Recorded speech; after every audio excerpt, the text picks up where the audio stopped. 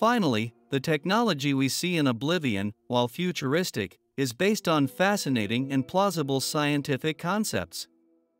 The TET, in its essence, is the perfect embodiment of a hostile von Neumann probe, a theoretical concept of a self-replicating machine programmed to travel from system to system, dismantle planets, consume their resources, and use those materials to build more copies of itself, spreading across the galaxy like an immortal mechanical plague. Jack's tools for navigating this broken world are equally advanced.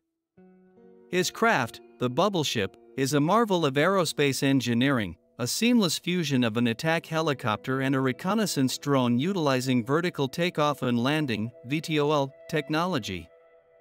Its most distinctive feature, the gyroscopic cockpit that keeps the pilot level with the horizon regardless of the craft's extreme maneuvers, is a brilliant solution for high-G flight.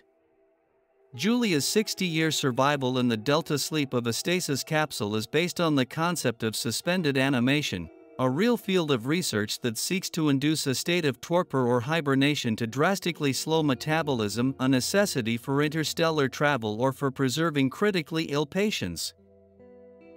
And the climax, Jack's decision to use his ship's fusion fuel cells as a bomb, is a terrifying and scientifically sound demonstration of the duality of nuclear energy.